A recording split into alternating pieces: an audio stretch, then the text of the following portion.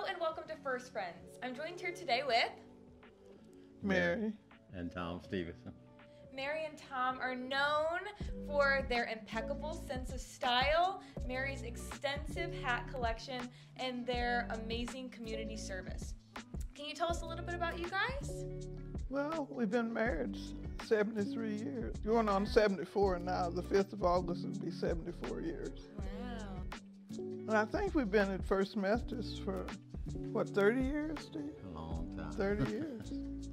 That's amazing. Love all the people there. They're always so nice to us.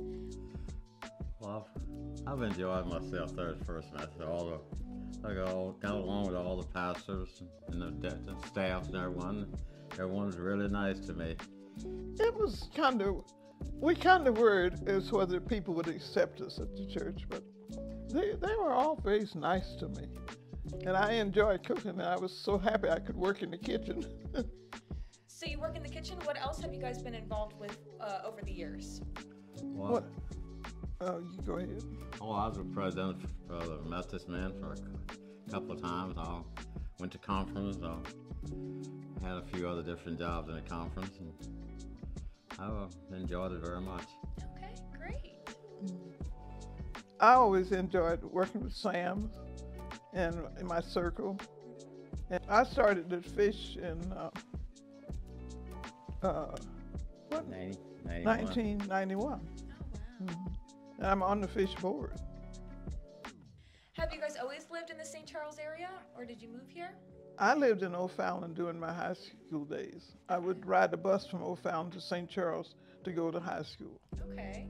And my family knew his family and always been friends, but he graduated before I did. Then we started dating, and I waited for him when he went to service in the 40s. And then when he came out of service in 1950, we got married. Oh, I'll have to see pictures of that. That's how you guys met? Your families knew each other? Oh, yeah. That's cute. Will you tell us a little bit more about your family? We have 12 grandchildren, Wow. and I think That'll keep you busy. six great-grandchildren. So do you guys have any hobbies or anything you like to do in your free time? I love to be involved in different things. You know, I've been staying involved in a lot of different organizations and different things like that. I belong to the Red Hats, the Circle. I've been in the American Legion Auxiliary for 72 years. That's amazing. It's you know, if you belong to different orgs, you get to meet a lot of different good people. You know, this way, if you don't, I belong to somebody, I couldn't tell you what I belong to. He has a list that long. He belongs to everything he can belong to. That's good. Stay busy. Mm-hmm. Everyone is dying to know. Tell us a little bit more about your hats, Mary.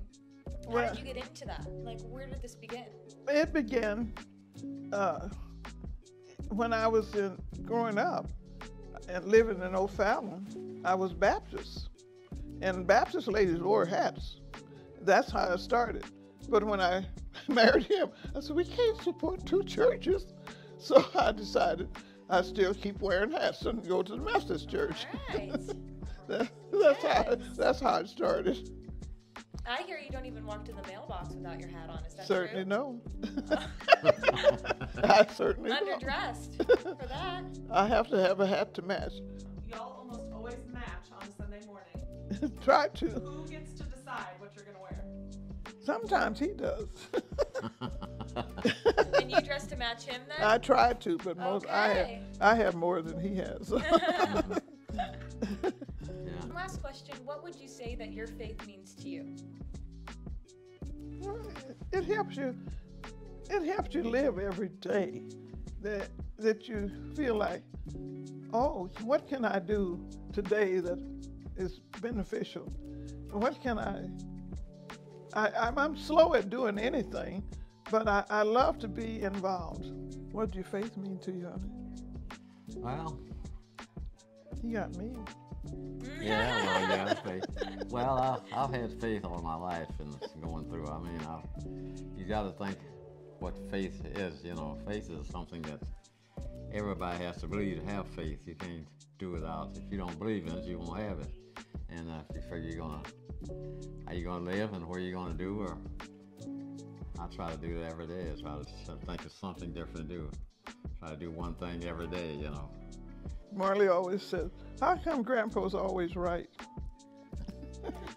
See, sometimes they don't want to listen, but sometimes, they find out we've been there. None have done that.